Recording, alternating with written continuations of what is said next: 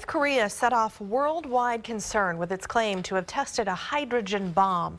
But now many experts say that may not be the case. Steve Handelsman shows us how the report is still making a mark on the campaign trail. As North Korea claimed it set off a hydrogen bomb, it released footage of North Koreans cheering the announcement. It's for self-defense, said this man. Something big exploded at the North Korean test site, but the earthquake waves it made did not indicate an H-bomb, said the White House. The initial analysis is not consistent with the North Korean claims of a successful hydrogen bomb test. A fusion H-bomb, like this one seen in government footage tested by the U.S. in 1952, is far, far more powerful and dangerous than the ordinary fission atomic bombs North Korea has already detonated. But experts say dictator Kim Jong-un ordering today's test signaled that he is developing an H-bomb. And so even if this were not a hydrogen device, that is clearly their intention. Republican candidates blame Democratic presidents Bill Clinton and Barack Obama. When you allow a megalomaniacal maniac to acquire nuclear weapons and now potentially a hydrogen weapon, it makes it all the more dangerous and difficult to deal with them. Hillary Clinton in a statement said, "We need a commander-in-chief with the experience and judgment to deal with a dangerous North Korea on day one."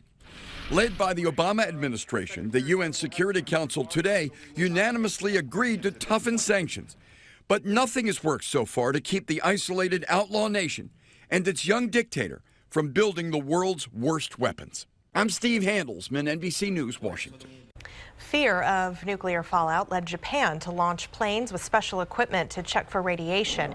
Japan is within 600 miles of the test site, and their planes detected no irregular radiation on their mission. Japan is also the only country to have cities destroyed by nuclear weapons. Today in Hiroshima, people came to pray at a peace park dedicated in memory of those killed in the 1945 atomic bomb blast. That atomic bomb dropped on Hiroshima has just a fraction of the power of a hydrogen bomb like the one North Korea claims to have tested. The Hiroshima blast and radiation killed close to 140,000 people.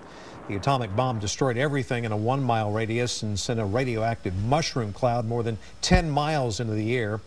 For some perspective, a hydrogen bomb tested by the U.S. military in 1954 created a mushroom cloud.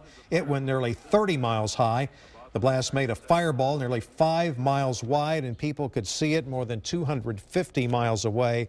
It's known as the Castle Bravo test, and it was stronger than the U.S. military had expected. Radioactive fallout spread more than 7,000 square miles. The fallout risk led to a treaty requiring all nuclear tests to be underground. That's been the case since 1963.